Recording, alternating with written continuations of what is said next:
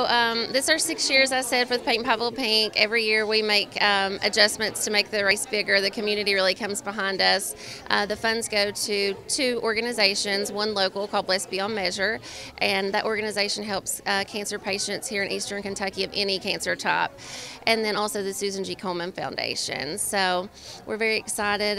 We have a lot of good events here: bra decorating contest, business decorating contest, contest for the neighborhood. So the community really gets behind the event.